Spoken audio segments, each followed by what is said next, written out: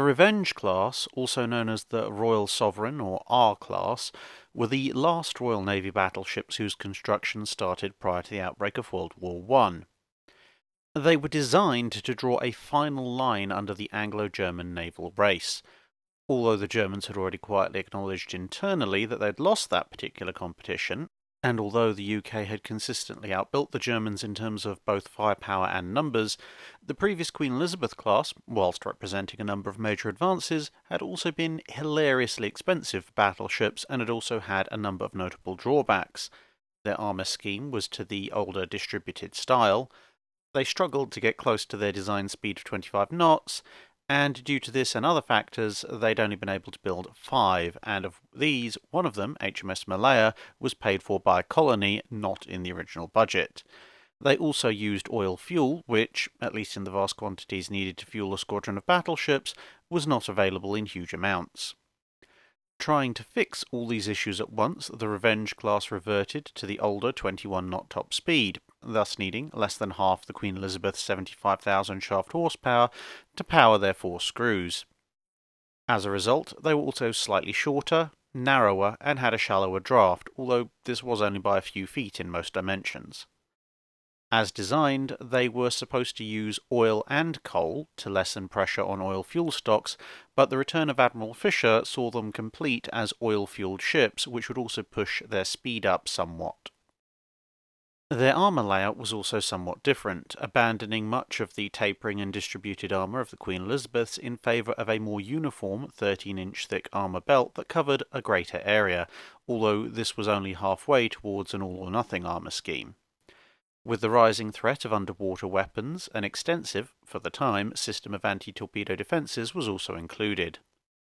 Like the Queen Elizabeth's, the main armament consisted of 8 15-inch 42 caliber guns in 4 twin turrets, a pair superfiring forward and another pair aft. The secondary batteries started out as 14 casement-mounted 6-inch guns, although, again, as with the Queen Elizabeth's, some of these proved far too wet and were removed in relatively short order. A total of 8 ships were planned after a variety of planning shenanigans at the Admiralty, to be laid down in late 1913 and early 1914. This huge single class of heavily armed battleships would completely underline the Royal Navy's superiority. But in the event, only the first 5, Revenge, Resolution, Royal Oak, Royal Sovereign, and Ramillies, were built. The last 3, Renown, Repulse, and Resistance, would have 2 different fates.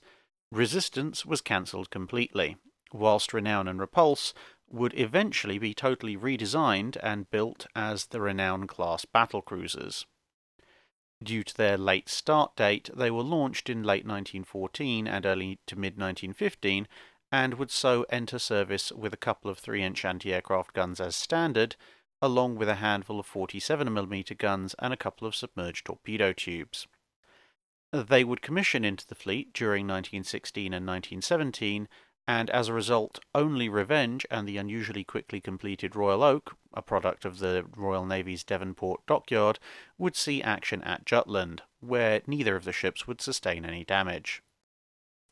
However, due to their smaller size and slower speed, they were eventually viewed post-war as not as useful as the Queen Elizabeth's, and so the latter would receive the bulk of the major upgrades that the Royal Navy could afford. Also, being newer ships, ironically, the Revenges had more miles left on the clock, so to speak, and so there was actually a double motive to leave them for later attention. Nevertheless, they were given some refits in the late 1920s, with additional torpedo bulges, new fire control and enhanced deck armour provisions being fitted, and the rather ineffective twin 3-inch AA guns being swapped out for 4-inch weapons.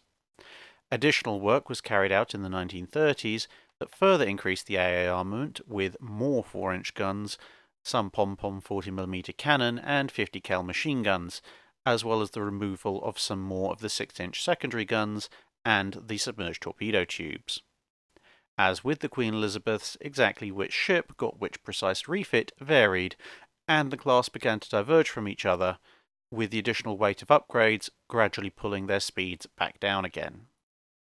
Since none of the turrets on the Revenge class had had their elevation increased, the outbreak of World War II would eventually see the ships issued with superchargers, designed to increase the maximum range of their guns via sheer brute force of explosive.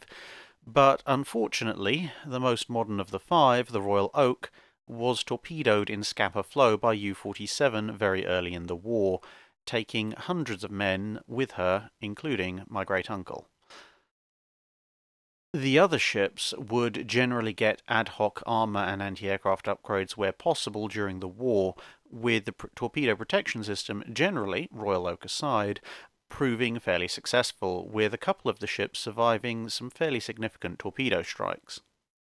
As they were neither as fast nor as capable as the other British capital ships, they were generally relegated to second-line roles, but were fairly useful in these roles, primarily as convoy escorts, where they were highly effective deterrents to German surface raiders, mopping up Vichy French bases overseas, and supporting various Queen Elizabeth-class ships in the Mediterranean and Indian Ocean operations, and of course proving very useful in shore bombardment.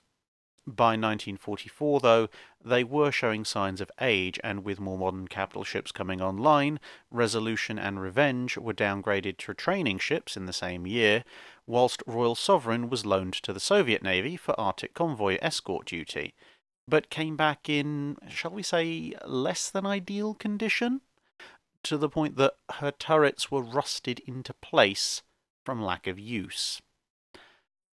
The remaining four ships would all be scrapped over 1948 and 1949, and one 15-inch gun from Ramillies and another from Resolution was preserved, and the two were placed outside the Imperial War Museum in London, where you can still see them today. That's it for this video. Thanks for watching. If you have a comment or suggestion for a ship to review, let us know in the comments below. Don't forget to comment on the pinned post for dry dock questions.